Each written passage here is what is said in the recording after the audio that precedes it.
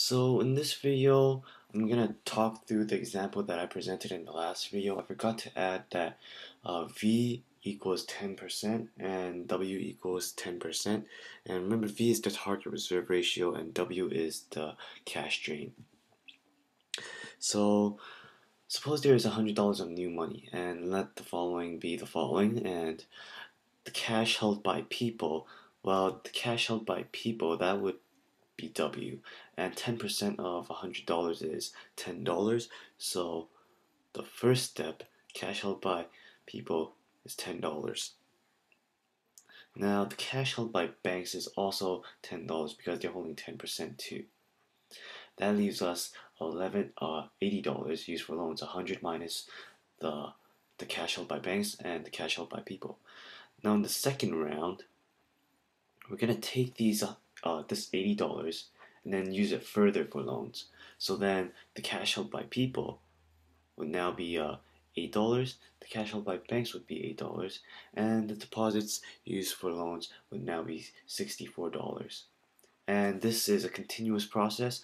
In the third round, we're using the $64 of new money, and then people would be holding 6.4, banks would be holding 6.4, and for loans, with the deposits, the new money for deposits used for loans would now be 51.20. And this continues until we probably drop down to 0. And at the end of it, we sum them all up. So we sum these all up, and I get $50,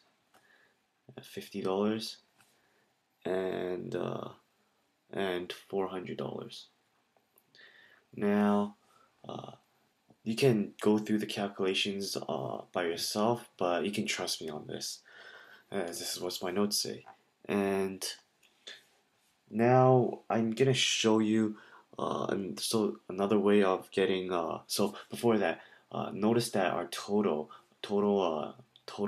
amount of money that is created is $500. So we just took $100 of new money and made 500 from it.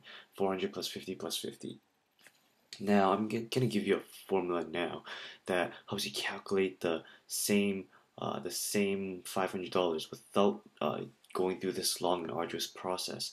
So this formula is called change in money supply. And my professor actually gave me some really disgusting notes, but I'll just cut to the part that you really need to know, and that is the formula is 1 over V plus W, and you take that and you times it by the new money.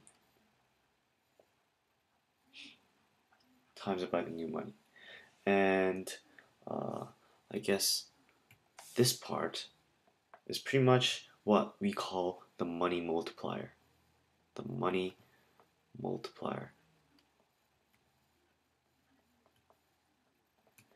And so using the same values that we had for the example, we have this change in MS equaling to 1 over 0.1 plus 0.1, because they're 10% each, right? So 0.1 plus 0.1, that will give us 0.2, and this will pretty much equal to 1 over 0.2 is equal to 5, right? So we take that and times it by 100, and we get $100 of new money, right? So we get $500.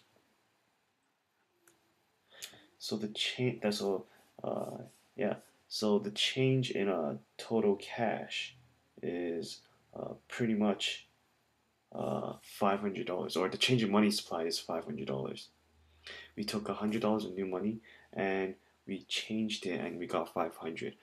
So we pretty much created through loans, because remember, I told you in the last video that new money could be created through loans. We created $500 from that $100, and this is what I